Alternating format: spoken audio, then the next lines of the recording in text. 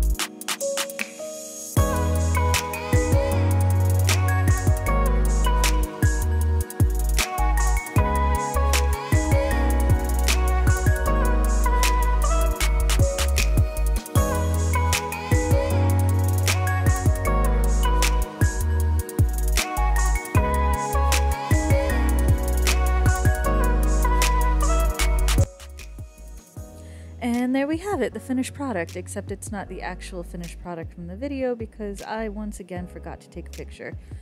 I should just hang a note in my kitchen and frame it.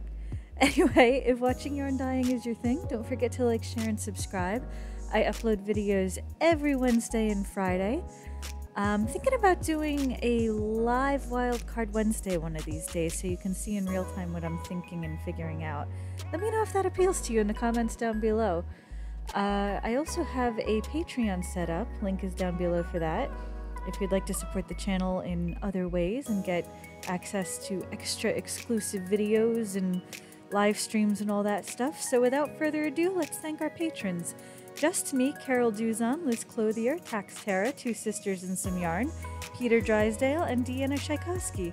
Thank you so much for your support, and I will see you very soon.